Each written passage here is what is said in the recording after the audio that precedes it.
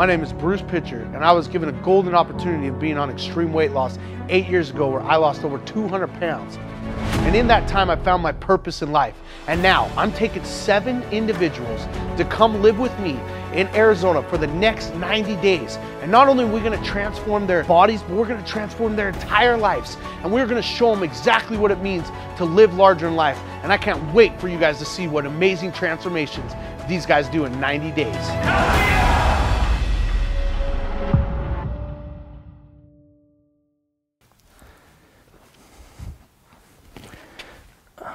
My name is Hunter Schroff. I'm from Alvin, Texas, and my starting weight is 409 pounds. What I want from this experience is to really kind of rediscover myself, really be the person that I know I was put on this earth to be. And you've lost that?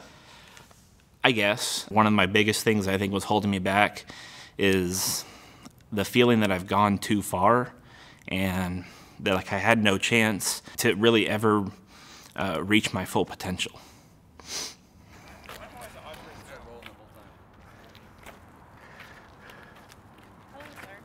Hello, how we doing? Good. So we got some bags today. Okay. Yeah, and they're full of rocks. Okay. Lots of rocks. Okay, to weigh this thing down. Okay, lots of rocks in there. Well, I've struggled with weight like basically my whole life. I was bullied as a kid, and I didn't have a lot of friends. So that kind of like, as I grew up, that's just kind of how it kept going, and I kind of put myself in like a bubble of solitude, and that's why I kind of took the job that I took, was to stop myself from ever thinking about like any situation that I had. I would just work 72 hours a week, 80 hours a week if I had to. As the weight got more and more, and I kept trying, but I felt that like no matter what I did, no matter what program I did, what diet I did, what workout I did, I had something that would hold me back inside, and I would never be able to break the bad habits that I had, and that I would keep going down the road that I was going. So we're gonna talk about detours. Okay, so out of all of you guys here, how many of you thought when you were going as a freshman in high school or whatever else, that your life was gonna end up where it is right now? Did you have something completely different of what you thought? Where'd you think your life would be? Anybody want to share where they thought maybe their life would be a little bit? A whole lot easier. Yeah, you probably didn't think all the, how many marriages, Amber, were we talking about? Hey, I was a widow, thank you. Yeah. But you didn't think that though. No, I did not. You didn't think you'd be like right here. Probably you were going through high school and it was going to be smooth sailing. I'm going to marry my high school sweetheart. We're going to go here. We're going to do this. All that stuff, right? Yep. All the detours that have popped into your life. And how many of those detours have thrown you off kilt? It's like you were driving, you got a flat tire, and you were going to Florida from California, and it's almost you went and poked 4 other tires. And you stopped where you were and you let the detour not get you to your destination. I had 2 parents. Well, my birth mom died when I was 3. I don't talk about it a lot. It's not something that I really like ever focus on, but she died of obesity.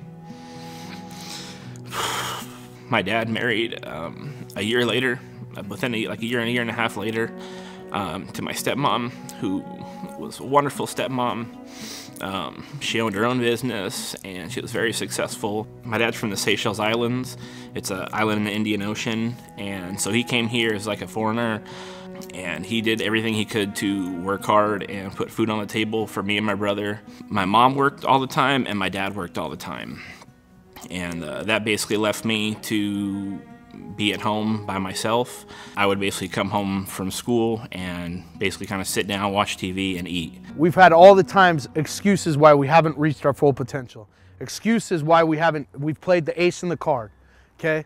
So what I want us to do, we're gonna take a trek with these bags, a detour along this road, this long road. You're gonna walk for a long time.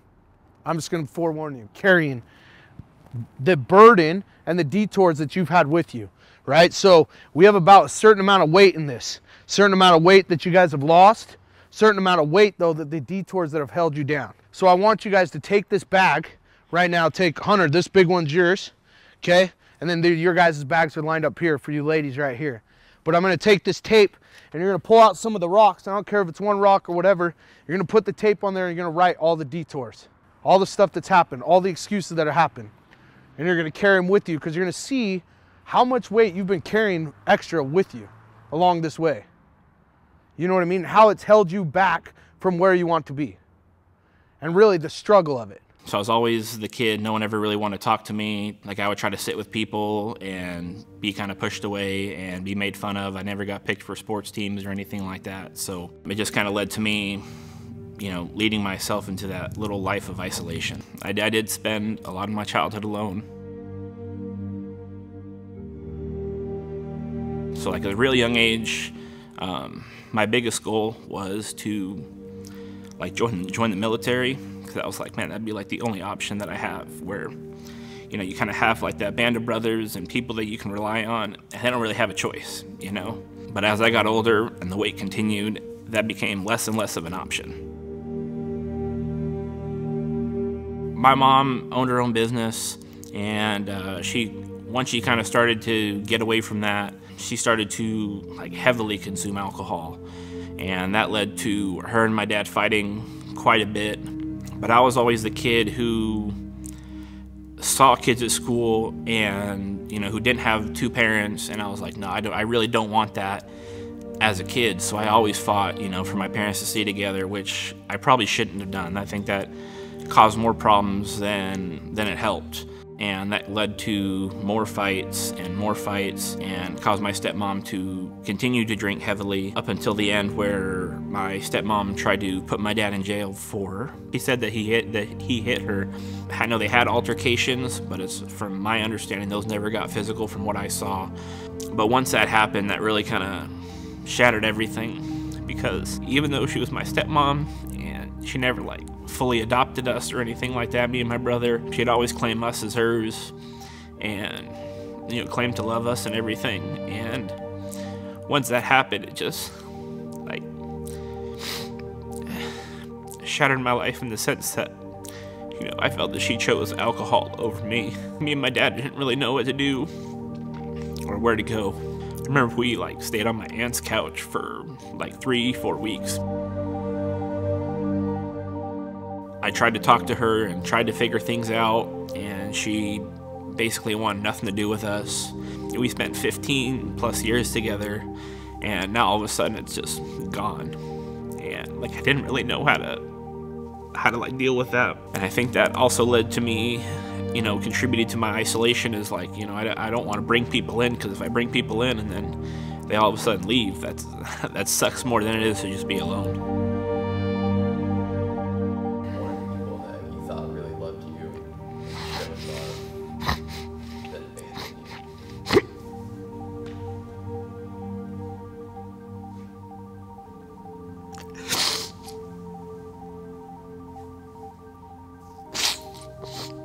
Yeah. Do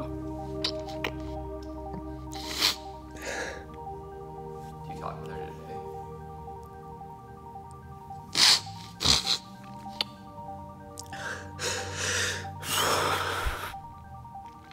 It's probably been like at least 4 years since we spoke. I think the last time I tried to talk to her,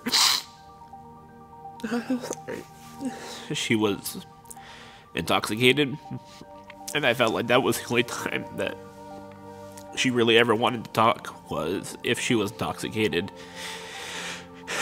And that wasn't really anything that I wanted to continue to deal with.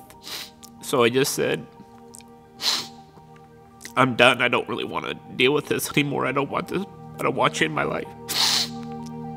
And I want you to take the time on this walk to really isolate and think of what the detours, though not have been bad, but have formed you for who you are. I think of my detours in my life.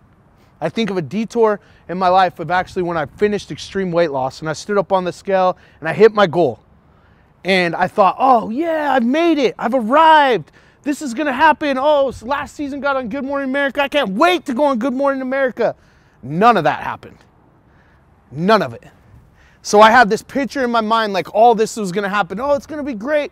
I'm gonna be able to do this, I'm gonna be able to do that, I'm gonna be able to help all these people. Nothing. It all came crashing in my face. It was a detour. I ended up back to where I was before the show, living out of my car, having to figure out where I'm gonna do laundry, not figuring out where I'm gonna live. All the stuff came back. It was a detour.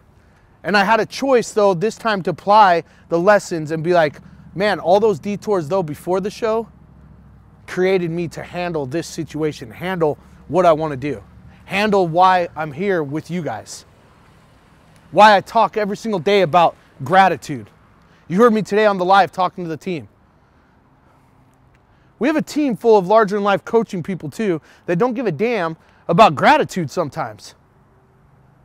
Like we have 100 people on that page. There should have been 100 posts and there wasn't. Why? Why? To me, that just like crushes me because they're not taking what they've been through of these detours in life, all the excuses, and they're just, woe is me. I want you to take the time. When you write on your rock, I'm going to give you 5 minutes, but I want you to take the time and walk individually, be in your thoughts, be in your emotions of who you want to be because of the detours. And how you're gonna leave all the aces in your cards all behind from now on. I don't care who's first, I don't care how fast you go, just do the best you can. But I want you to think, and I want you to figure out all this extra weight that you guys have been carrying and what's held you back, all right? And you're gonna write on these rocks. And as we go along the journey, I'll show you guys what we're gonna do with them.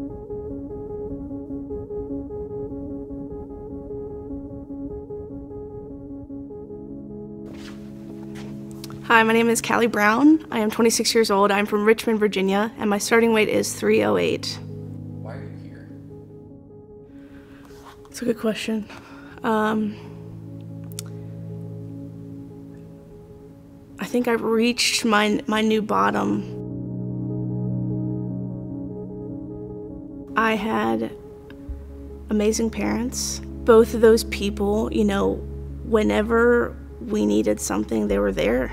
Around the age of 10, I think it was, my parents got divorced. My mom at the time, she went to live with family in North Carolina. My dad, a couple years later, he ended up getting deployed after getting married. And so I stayed with my stepmother. I wanted so badly at the time, you know, for my parents to be together. I wanted for them to be together, everything to be fine. But the truth is that, you know, it wasn't. And I understand why they went separate ways and everything. But being like a little kid, you're like, oh, this is my fault. What did I do? I've never sat down and pinpointed a time in my life where, oh, maybe this is where things like kind of started, right? Maybe that's the reason that led me to drink and to now eat. I dealt with bullying. We were in class and a girl looked at me. I was wearing my jersey because we had just won our soccer game. She looked at me and she said, well, what did you break your pants because you're so fat and so you put on something else over it? That's one that sticks out. But there were several of those. I moved to a new high school, just changing everything. I mean, that was a struggle. I come from a thick line of addicts. My dad was an alcoholic. He got sober. He's been sober for about 26 years. My dad's dad was an alcoholic. My mom's dad was an alcoholic. Growing up, I would see it. I would see just the way addiction just like took over. And from a little girl, you know, it scared me. Because I tried so hard to like not be those people, right? Because I didn't want that for my life. I started drinking at the age of 17. It was just something that to do on the weekends. I wish I never started it. You guys are writing those down now and identifying them. If you feel like you're done, that's fine. You don't have to get a ton in there. Hey, if you have 2 or 3, I don't care. I didn't pick you guys, like I said the other day, to because you were just a normal person. I picked you guys because you're uncommon. You have something in you that you don't realize you have. And you need to start seeing it, and you need to start believing it, and you need to start loving it like there's no tomorrow, and making an impact that you guys don't even know what you're gonna do. So let's bring it in for the chant, and let's get hiking. Let's get trucking. Family on 3. 1, 2, 3. Family! Was there like a moment, like, when did you know it was like a real problem? My best friend. She said she didn't want anything to do with me. Punching cars and throwing drinks at people, getting kicked out of places, just creating a scene, thinking you need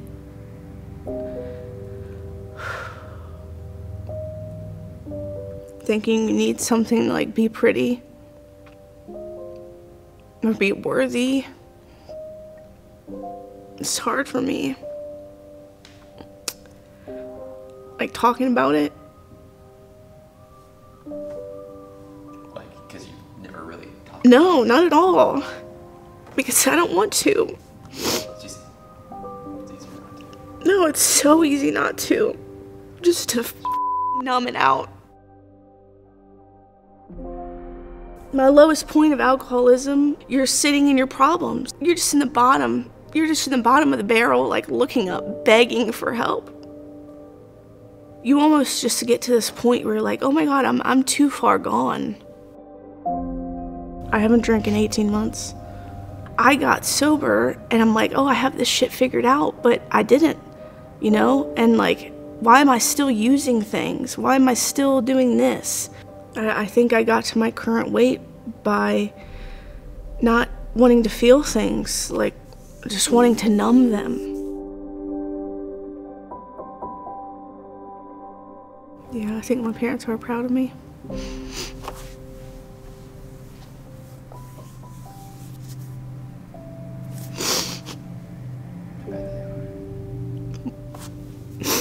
Oh, God. I just feel guilt. That's what I feel.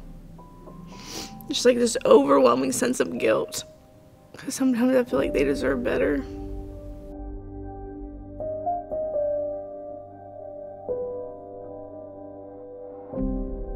I love the way they're zoned in right now. You can tell they're really thinking about these detours, taking it to heart, taking the genuineness of what this really can do for their life. And if they're doing this the right way, this exercise can be one of the most powerful things in your entire life, without a doubt. And I think they're taking it to heart.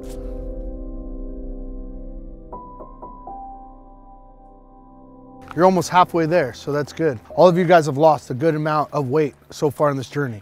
Okay, so I want you to set your rocks down, okay, and pull out some of the rocks that you haven't written on, okay, and get rid of those rocks now, because you've lost physical weight, right? So it should start to get a little bit easier because you've been what? Putting in the time, keeping your integrity, all those things that are important, right? So still, but I still feel like there's some things that you guys are still holding on to, correct? It sucks because my brother still has a kind of a relationship with her because he stayed in California where she is. I wanted to kind of re-spark that relationship, but it's kind of my fear that, you know, knowing that she still drinks, from my understanding of my brother, that's what it's going to turn back into, is her drinking and, you know, blowing up my phone at weird times and wanting to spark up a conversation and bring up things that don't matter, and bring up my dad that she says that she still cares about, but, you know, threw us out. So that's just something that I don't want to deal with anymore, even though I think about it quite a bit.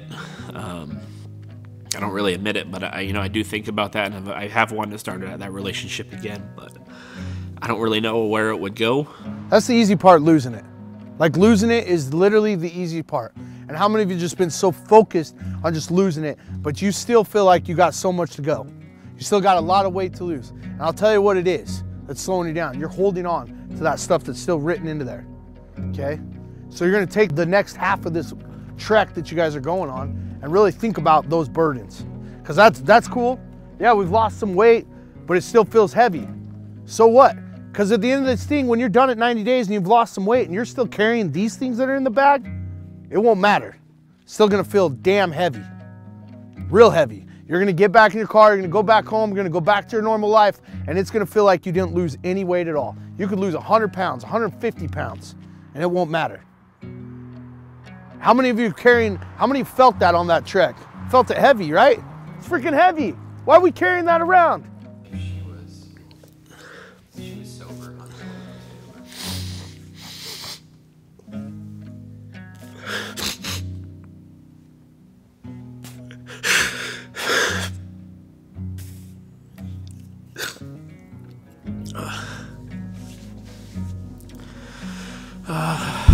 I would probably say that I miss her.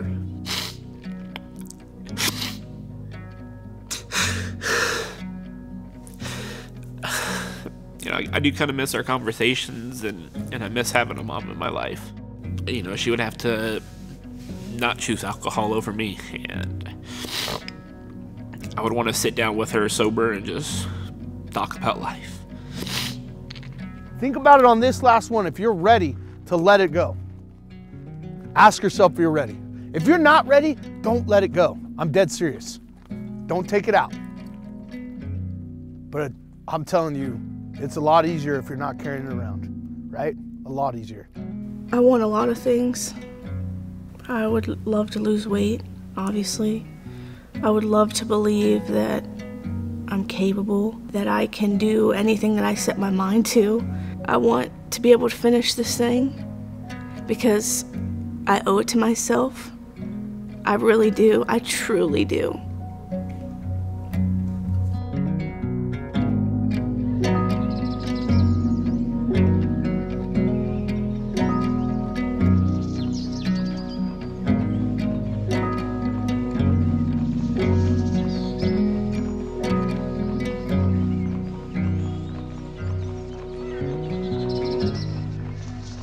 All right, so we're almost to the home stretch, okay? So I want you guys now, okay, to pull out some of your rocks that you've written on.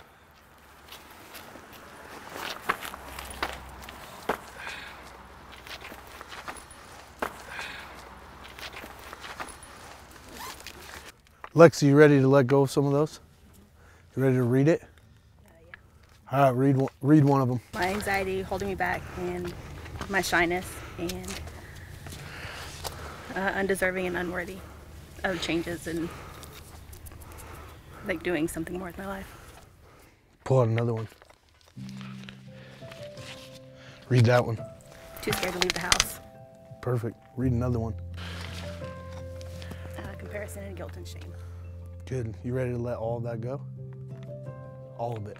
'Cause you wrote it down on a forgiveness letter, right? A lot of that. Yeah. And have you been holding on to some of that? Yeah. Still? It's been weighing probably more than the weight that you've been losing. And that was a big, long trek.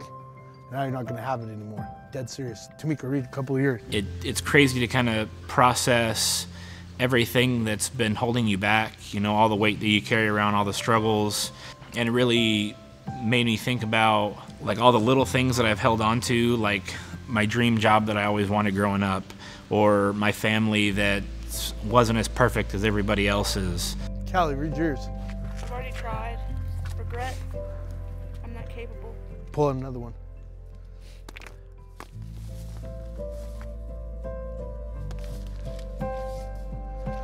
Fear as a whole. Why is fear? What are you most scared of?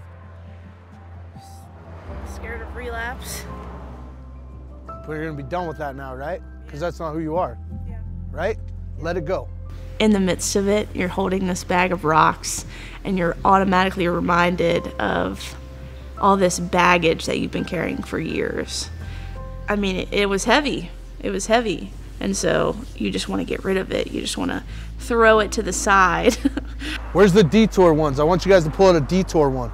Look at one of your things. What shaped you, though, for who you are? Anxiety. But what has it done for you, though, Lexi? Like, good. Have you looked at that as always a bad thing? It helps me like understand other people more. Yeah. Like listen to other people. So that's a gift, right? So that detour of anxiety has done what for you? How have you been looking at what it's done for you? It helps me be a better person. Yeah, and especially a better person for this group.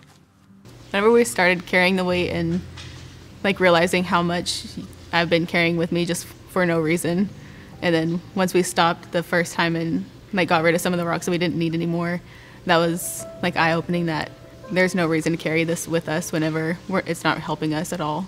You bring so much joy to my life. I've told you that.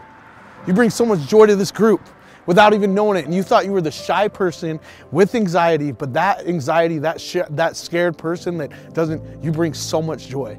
Literally, when I see you every morning, I'm just like, freaking I love Lexi. She's just like, and we have the quiet chant. You bring that to the table because of that. And that's the way you gotta look at it. It's not a bad thing. Taking the detours. What about your detour, Callie? Where is it? Relapse. So what has that created? Somebody that's scared to even try. How many people have you helped? How many people have you helped being sober now? For how long?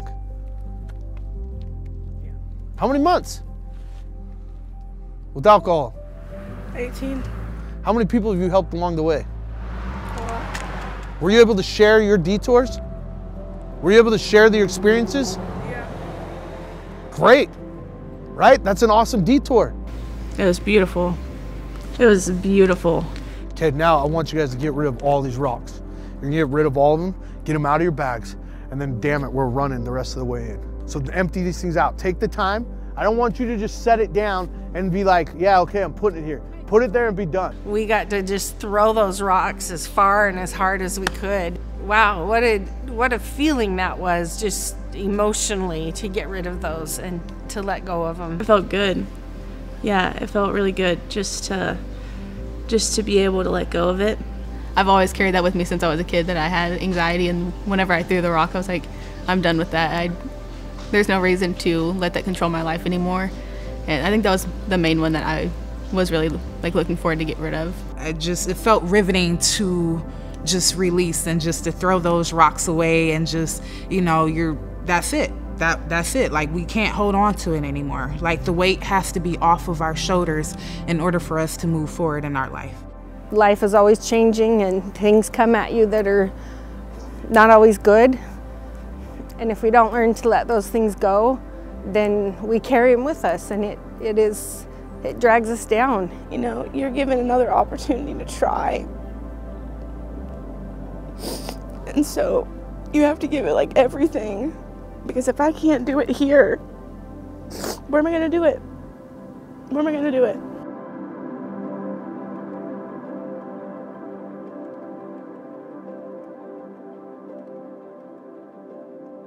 Like, we all have different stories, but it almost brings us closer together as a group and a team. And so I really enjoyed how close we felt. Hey, what did I tell you about this exercise? It's a process, yes. You can start letting go right now, every single day, and unleashing it, and being able to run full speed when you guys need to run. We do not change our standards, right? We don't change those now. You release that, and now we go hardcore. Stop setting the limitations on yourself. You're gonna have so much circumstances in your life that are gonna be shit. Like, even driving here today in this rain, like, was crap. And you can either look at it as a negative thing and make it ruin your day, or you can look at the positives and make you stronger from it. I'm grateful for you guys here, and I'm grateful for the life that I've had. If it wasn't for the detours of my life and the people that have saved my life, I wouldn't be here today. I have zero regret of everything I've been through. I have zero regret what my dad went through. I have zero regret of me trying to take my life once. I have zero regret because it shaped me to who I am today. To be here with you guys and to share experiences with you guys. And I am so proud of you. I want you guys to know how much I want you guys to be successful. So when I tell you to go harder, know it's out of love and everything that I have.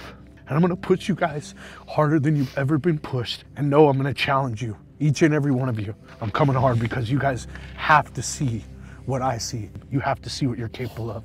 So let's bring it home. Let's go. LTL on 3. 1, 2, 3, LTL! funny because Lexi's here, you know, and she usually doesn't come on a Monday night, but I asked her to stay tonight because obviously she had somebody quit. I'm just gonna say it, quit the show too.